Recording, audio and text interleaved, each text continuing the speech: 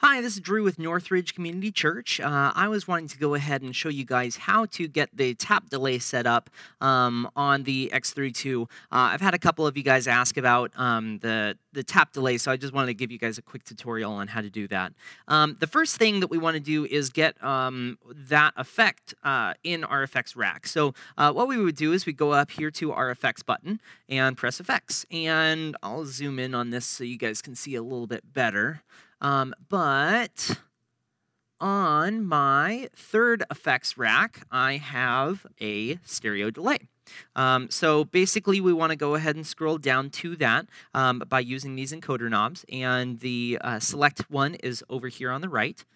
So we're going to go ahead and go down to effects rack 3, where is the stereo delay. And the delay, the type of effect is adjusted right here.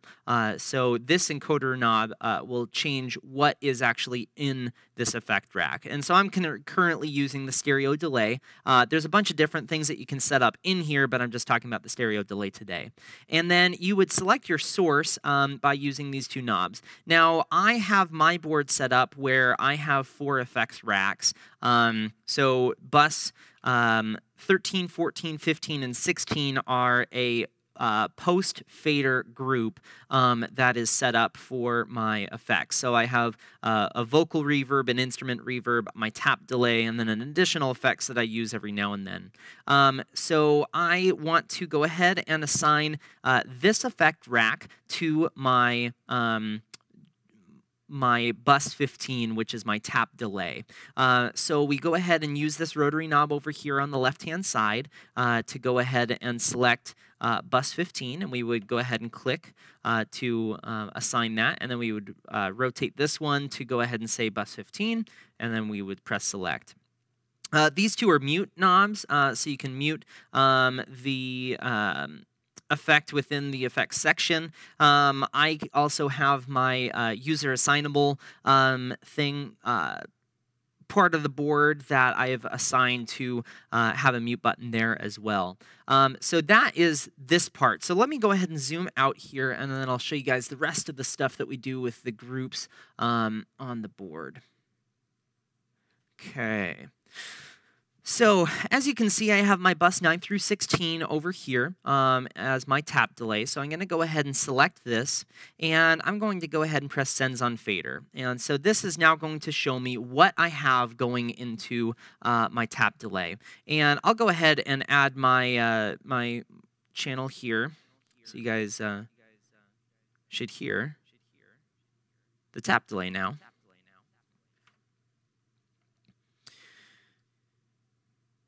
And let's see here. So let's go ahead and turn off the tap delay so we don't have that going right now. Okay, so what we have is I have selected bus 15, press Sends on Fader, turned up the channels that I want going into my tap delay. So this would be my main vocal channels for the effects that I'm using it for. So I turned up my microphone right here in this group so that I can send my signal into the tap delay. So you can see up here on the panel, on the LCD screen, that we have some channel in the effects rack. So you can see that right there. All right, so let's go ahead and zoom back out, and I'll teach you guys the rest of how to get this thing set up. Okay.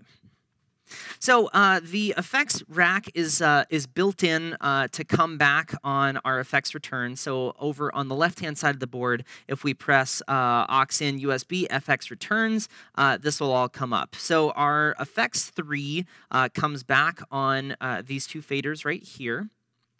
So FX3 left and FX3 right. So if I go and turn these up, it will actually turn my effect up. So check. Oh, I'm not doing this right. Let's see here. I was on Sends on Fader, sorry. So if we go and turn this up, now you will hear me in the effect. And I'm sure that that's very annoying.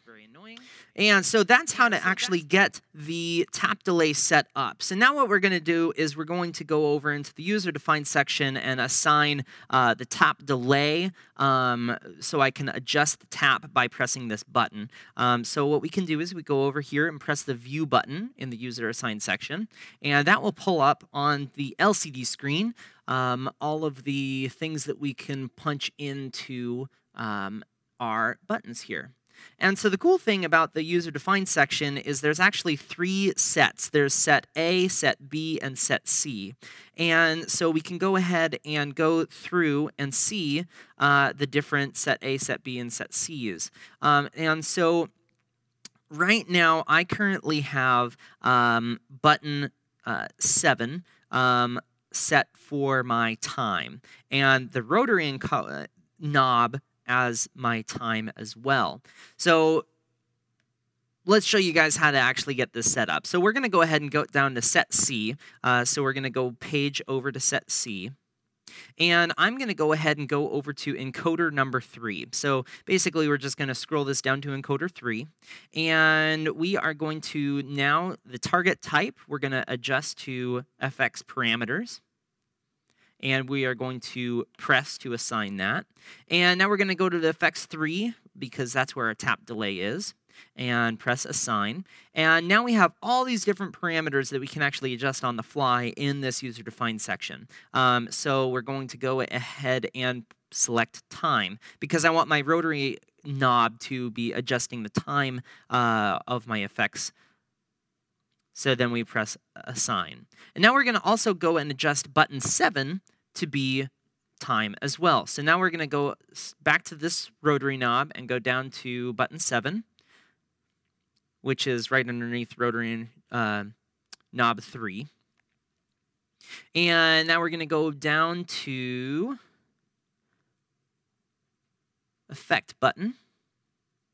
And we're going to go down to FX3 parameters and parameter time, assign. So now, if we look on, I'm going to go ahead and get out of this real quick. There we go.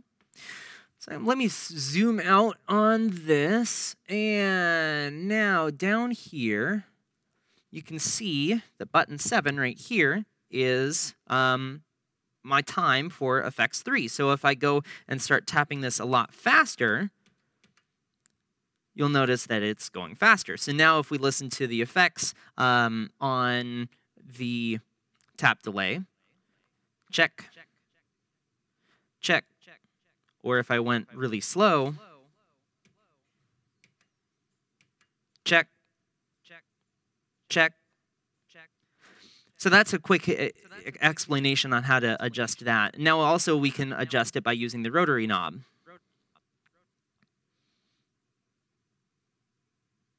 So this is 482. This is a lot quicker. Check, check. Really slow.